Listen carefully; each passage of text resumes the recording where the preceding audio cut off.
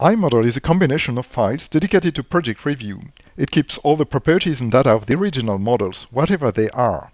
In this presentation, I'm going to show how to combine and aggregate different models from different origins. I will also present which benefits we can get from the iModel. We will see a Revit iModel which was directly produced within Revit with a Revit iModel plugin. The Revit model keeps all its properties, and when we select objects, we can view all the information that they still contain.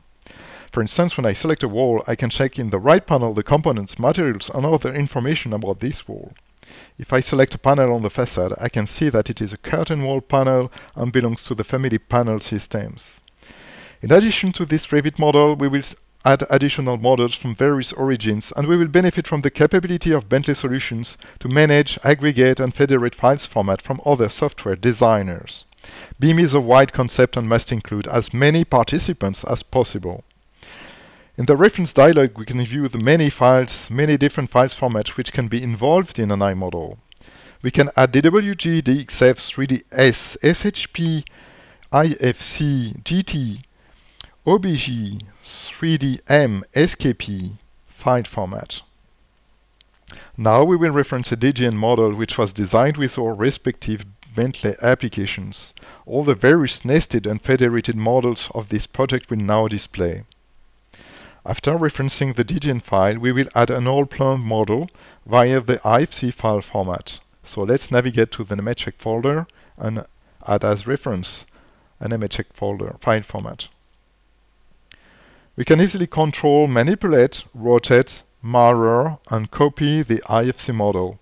Even better, when the IFC model is georeferenced, it can automatically locate in its right environment. Later than this MHEC IFC model, I will also add two additional IFC models from ArchiCAD and AutoCAD architecture. So I navigate in the reference dialog and we'll check the AutoCAD architecture and ArchiCAD models. They now display in the view. We can then check the properties of the imported objects. The properties of the selected walls appear in the property panel. We can track information such as length, surface, volume, and materials, finish, coating, and so on. Properties are maintained whatever the original file format is. AECOsimBuildingDesigner will recognize objects from the MHEC, Graphisoft, AutoCAD architecture, and Revit. IFC entities are clearly identified. Here I select a wall which belongs to an MHEC model, and then now can see that this one is from AutoCAD architecture. And finally, I will select a slab from ArchiCAD.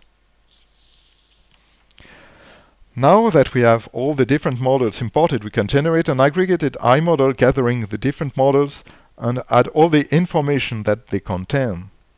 We can create a single package which will contain all the data, and for security reasons we can also request a password or a certificate. Now that I've published the iModel, I will open it within Bentley Navigator, which is our review tool for project review and control, and it offers many features. Within Bentley Navigator, even when the different models are aggregated, I can track the various origins of the different models and know where they are coming from.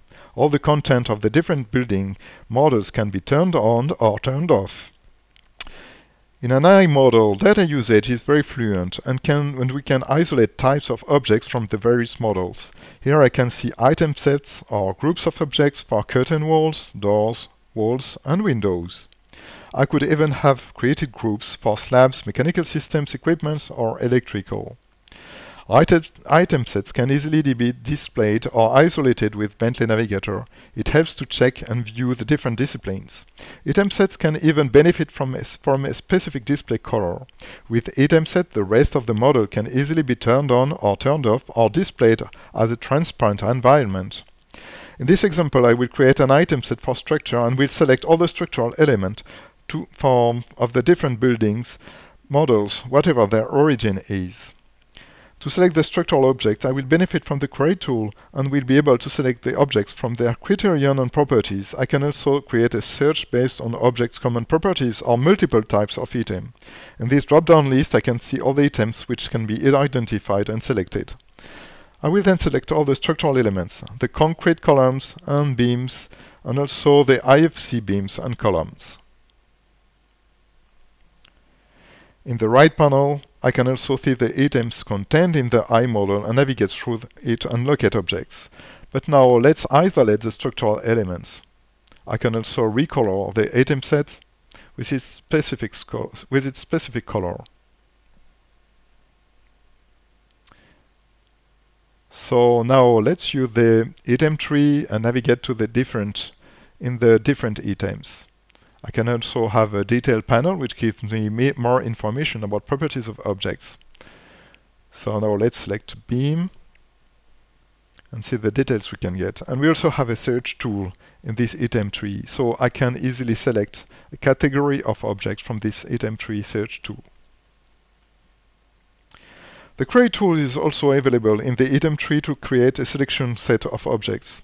In this example, I will identify the round elbow meters with the diameter greater than 10. All the round elbows with the diameter greater than 10 will then be gathered in the Result section of the Search tool. The Details panel will show all the additional information for these objects. So now let's navigate into the Search tool Result part of the pan.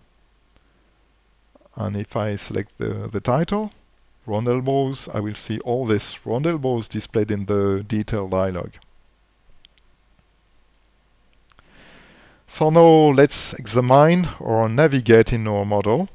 I will benefit from saved views in this iModel, and I can easily locate in my model in specific parts and areas in this model.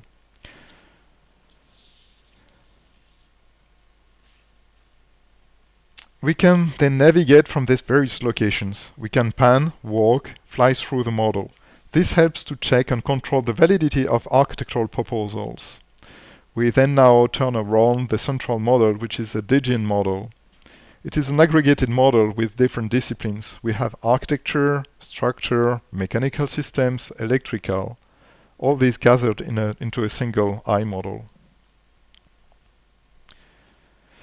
Another tool to inspect and check the iModel is the dynamic view. It is possible to position section plans in the building model. So let's position a section plan. Within the view attributes, I can allocate a specific display to the forward part, section plan, and backward part of the model. For instance, the backward part of the building model can either be transparent or wireframe, whereas the front part of the iModel is displayed as shaded. In this example, we will turn off the backward part of the iModel to better view the section plan.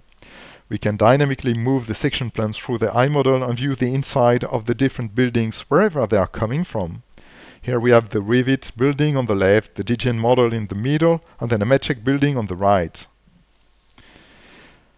In addition to this example of usage of the iModel, we could also run clash detection to see how in some cases objects physically intercept, and also use markups to comment and annotate elements to be modified in our project.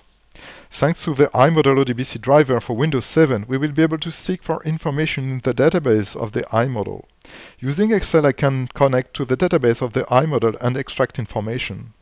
I now navigate to the iModel file. In the Excel Data tab, we will select from other sources. In the Data Connection wizard, among the available data sources, we will choose iModel data source. And we will then browse to the iModel file. Once we have selected the iModel, all the related items will be reachable, and we can select the type of object that we need. And then in this dialog, we can see all the many items which are available from this iModel database. For this example, I will try to select the wall information. So let's select the walls here and import the wall information into Excel. Then all the relevant information about walls will appear in Excel. iModel is the base of a wide review process involving information from various origins. In the review process, Bentley Navigator will provide a wide set of tools to view, investigate, analyze, and query data.